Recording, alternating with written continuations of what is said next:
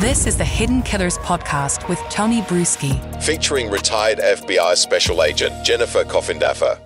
When we're talking about the possibility of this being murder, because that's what she's being charged with. It's not, vehicular manslaughter or something lesser. It's murder. It feels like that might be a bit of an overstatement on this, considering she was there at the scene trying to give him mouth to mouth, and then she was found that way and found in a very hysteric state, according to a lot of the testimony.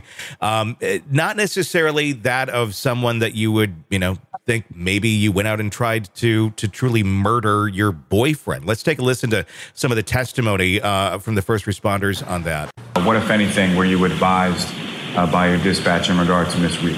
We were dispatched that, or Can't Control had advised us that she's making suicidal statements. And so based on that, what, if anything, did you or the other officers that you were on scene with do at that point? I don't recall exactly who, but someone had called Miss Roberts to have Miss Reed come back to the scene, and we section 12 there. So does that show anything that she's making suicidal statements? Is that showing consciousness of guilt? Is that showing someone who's shocked by what just took place? What do you make out of that? That's exactly what it shows to me, is consciousness of guilt. She is seeing all of this play out, and she realizes the consequences, I believe, of her actions, the fact she hit him and the fact he died.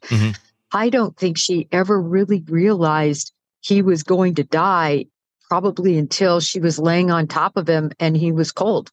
I think that was probably her first realization, that this fight and this set of events that had occurred the night before didn't just result in her tapping him, it resulted in his death. So to your point, is that really murder? Is that second-degree murder, or was it by an accident?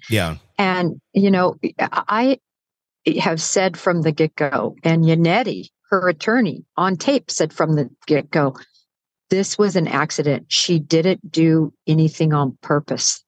This was before they decided to go with this alternate narrative that she was framed. But I think for most people, when you know the fact, she was absolutely blitzed in terms of the amount of alcohol she had consumed. She had recalled that he was actually, the last time she saw him was at the bar. She didn't even remember going to 34 Fairview. There will be testimony of it. So when you add that up with all of this new information about her being suicidal in Section 12, I mean, she seemed very upset at the time, but was she also just upset as to her actions and what she knew she did? Well, that's an interesting point you just made there, because if the last thing she remembers is seeing him at the bar, then she doesn't have any recollection of being in that car with him getting to the house. And that's the key place right here. And I know you were at the scene the other week. You got to see firsthand, this was by the road, exactly how far the car would have gone forward, and then if it went in reverse, which is what it looks like it likely did at that certain speed for that distance. And why would that have happened? And I think sometimes you go to the surface and go, well, she must have intended to hit him. But if you just think you got two drunk people in somewhat of a quarrel of some sort, and she's saying, get out, I'm going to go, or whatever, it's not a crazy thought that maybe she drove forward a little bit, and maybe she just went in reverse because she wanted to say something else to him. Or maybe there was something else she was going to give him that he left in the car.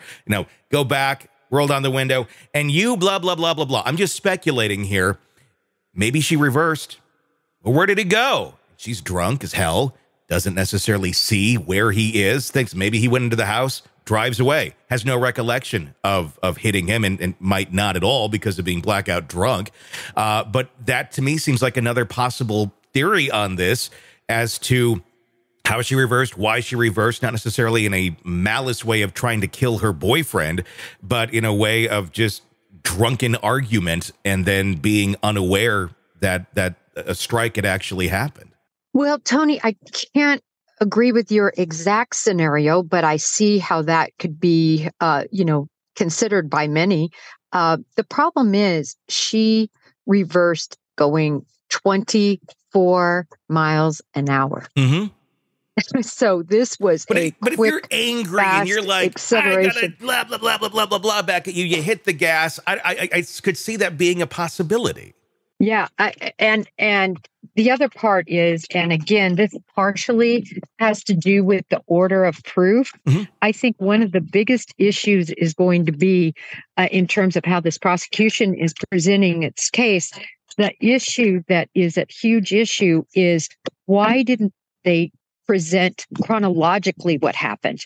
In other words, they should be showing the Karen Reed tapes, the voicemails, the hate she had for him during that car ride to set this all up. Mm-hmm. It's so out of order, right? Sure. You really have where they're, they, in terms of the order of proof, where they speak to John O'Keefe's brother and his sister-in-law, Erin. Mm-hmm. And there's no sort of predication for all of that. Now we're going backwards again, going to when he was hit. But what about setting that all up, showing the anger she had? Mm-hmm. And also recall that as the alcohol is wearing off, as everything is happening, I think the picture became more clear as to what she had done. Yeah. In her own mind. It was all kind of, how the pieces come together. Mm-hmm. And I think that's what happened. I think the reason it's a more confusing story than it needs to be, it really needed to start off with his children taking the stand and saying, we were woken up. And then you go into why they were woken up. They were woken up to call. Who were they woken up to call?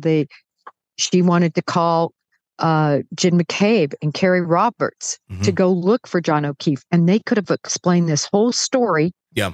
And then you play the tapes of Karen Reed screaming, I hate you. I effing hate you. Mm-hmm. And then you go to him being found. And then you go to, I hit him. And it makes more sense. We're literally going backwards in a story.